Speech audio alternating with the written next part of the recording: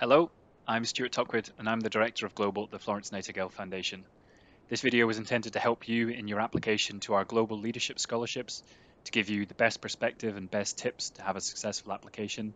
And at the end of my presentation, I'll be joined by my colleague Jenny Kagiwa, who is our Head of Global at the Florence Nightingale Foundation, and herself a Florence Scholar, and she's going to give you her experience and her perspective on being a scholar and her best tips for a successful application. So thank you for watching. First of all, why would you consider applying for one of our scholarships? All of our scholars and our alumni give great feedback and agree that our scholarships are a transformational experience, a chance to bring out the best in you as a leader. We know that nurses and midwives at all levels already show leadership skills and abilities, but our scholarships will help you develop that leadership style, your own approach, and to become the most effective and best leader that you can be within your health system. By undertaking the Global Leadership Scholarships, you'll get the opportunity to learn alongside an international cohort of senior nurses or midwives in leadership positions, which will give you a great chance to learn from them, to develop together as a group, and also to give back in terms of your experience and knowledge to supporting other nursing and midwifery leaders in other countries. And importantly as well, through our global community and network, you'll get access to a fantastic platform to showcase your abilities and your skills and to share everything that you do on a global platform, which will be a great opportunity. Through our scholarships, you'll get a tailored personal and professional development plan. You'll get access to one of the very best leadership development programs for nurses and midwives, and you'll get the support of an experienced mentor, a nursing or midwifery leader operating globally who will be able to give you fantastic individualized support and advice. And I've already mentioned you'll get access to and learn alongside an international group of like-minded nurses and midwives. The whole scholarship journey will come with a range of personal and professional life-changing experiences, and your employer or the government that you work for will also benefit from your improved abilities and knowledge as a nursing or midwifery leader. You'll undertake a project, an improvement project in your own country, and that will give you the opportunity to contribute to the growing evidence base of how to improve patient and health outcomes through nursing or midwifery leadership. And at the end of the program, you'll get the award of a Florence Nightingale Foundation Scholar, a connection with one of the nursing profession's greatest leaders. And you'll also get the opportunity to attend our amazing Westminster Abbey commemoration service for Florence Nightingale on the 12th of May. A few words about the eligibility criteria for these global leadership scholarships. We're looking for senior nurses or midwives who hold a valid registration in your own country of practice. When we say senior, we're looking for those that are leading organizations or working within policy or government. So we really do want to see people who are in leadership positions already. It's really important that you get support from your organization or your nation in your scholarship. It will take some time out of your day-to-day role to undertake this scholarship, and you'll get the most out of it if you have a lot of support from the organization or nation. We need to see a high level of competence in written and spoken English. We understand that English might not be your first language, but we're expecting to see people who will be able to communicate effectively in English. And to be absolutely clear, these global leadership scholarships, this cohort, are for those that are employed outside the UK. A little bit about what the scholarship program will entail. You'll be accepted and begin your scholarship journey in late March, early April 2023, and you'll be expected to attend in the UK for the core part of our scholarship program that is delivered by our associates in the King's Fund and RADA, the Royal Academy of Dramatic Arts, and we'll schedule those core parts of the program together so that you only have to travel to the UK for a few weeks for the core part of the program. You'll also have the opportunity while in the UK to hopefully undertake an optional policy influence and political strategy placement where you'll be alongside senior nurses in the UK and get the opportunity to observe and understand how they influence and deliver policy. And following on from that, you'll be undertaking an improvement project in your own health system with the support of the mentor that you've been linked together with. I've already mentioned you'll get access to international connections and global health connections through nurses and midwives that you're undertaking the scholarship program alongside.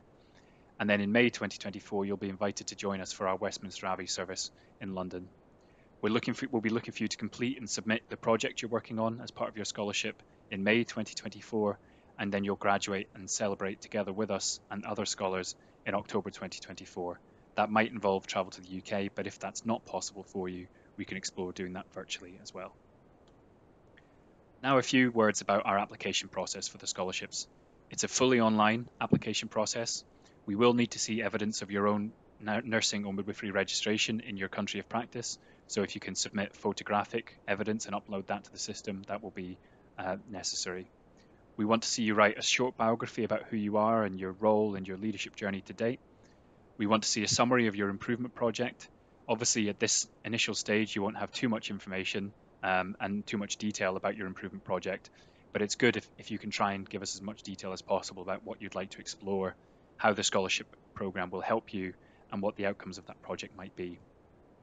As I explained on our website, we have several funded places this year for global leadership scholars, so please indicate during the application process if you'd like to be considered for one of those funding places, but we are welcoming participants with their own or alternative sources of funding as well, so please make that clear during the application process. These are some of the application questions that you're going to see. We'll ask you to tell us about the team you work within and your role. We'll ask you to tell us about your leadership achievements to date and about how the FNF program will enhance your leadership aspirations. We'll ask you to describe the improvement project that you'd like to undertake and to give us a bit of detail about the project outcomes. And also, as an organisation committed to the sustainability agenda, we're asking you how your improvement project links with sustainability and what impact it will have. In other words, we're looking for you to tell us who you are, how you lead as a nurse or midwife, what the differences you want to make to healthcare and the patients you look after, and how this scholarship is going to enable you to make that difference. So these are the really important things that we want to see come through in your application that will give you the best chance of being successful. Some of the common mistakes that we see during the application process, people often give us short or very limited answers. We're not looking for war and peace, but we are looking for you to give comprehensive, detailed answers that give us the information we need. Try to avoid spelling, grammar errors. We understand that English might not be your first language, but please try to proofread and make sure your application is as strong as it could be. We sometimes see impersonal or generic responses, so please try to be specific to the question we've asked and try to give us the information about how the Florence Nightingale Foundation Scholarship will help you in your leadership journey. Try to focus on actions and behaviours rather than focusing on feelings. Try to reference Florence Nightingale or the Foundation and be specific in your answers, and speak very clearly about why you want to undertake this scholarship and what the opportunity will do for you. And sometimes we see a lack of detail around the project. As I've explained, we're not expecting to see too much detail or information at this stage of the project, but it should be well thought through, it should include references, and you should try and give us some idea of what the project outcomes or measures of your project are, so we can understand how we'll judge whether that project has been successful. And we'll hand over now to my colleague Jenny Kagua. So from me, Stuart Tuckwood at the Florence Nightingale Foundation, I'd just like to say thank you for your interest in applying. All the best in the application process, and I'll hand over to my colleague Jenny to tell you more. Thank you very much. Thank you, Stuart, for the introduction. And in the next few minutes, I'd like to give you some top tips on completing your scholarship application. But first of all, I'd like to congratulate you in making that first step and that decision to apply and develop further your leadership skill by applying on this scholarship. Just a little bit of insight on my scholarship journey. I think the strength that the Florence Nightingale Foundation scholarships have is that it is bespoke and it is based on your leadership needs. As an internationally educated nurse myself from coming from the Philippines, it has been an interesting journey for me to develop as a senior nurse leader in the UK healthcare setting. And if there's one word to sum this up, for me, it is life changing. And so, the first tip, what would Florence say? If you are not familiar about Florence Nightingale Foundation, it is worth reading about it and finding out more about who is Florence Nightingale, what is her work, and the main purpose of the foundation is to continue her legacy. Dame Yvonne Moore's one scholarship is named after her, says that Florence Nightingale Foundation enables nurses and midwives to realize the confidence to be the best leaders across the world. Secondly, take your time. It's worth thinking about how will you grab the attention of the reviewers. Set aside time for you to reflect on how you will answer the questions And it is useful to write your answers on a Word document and share this and get feedback from someone who you value their judgment. Thirdly, use the maximum word limit. It is good if you can give us a well structured, well articulated answers so that the reviewers will see more depth with you as an applicant and the values that you demonstrate as a nurse leader. Next, define what you want to achieve with your project. As a senior nurse, we would expect you to link this to national and global priorities within your country, and the reviewers would want to see how will you demonstrate the benefits and outcomes from your improvement project.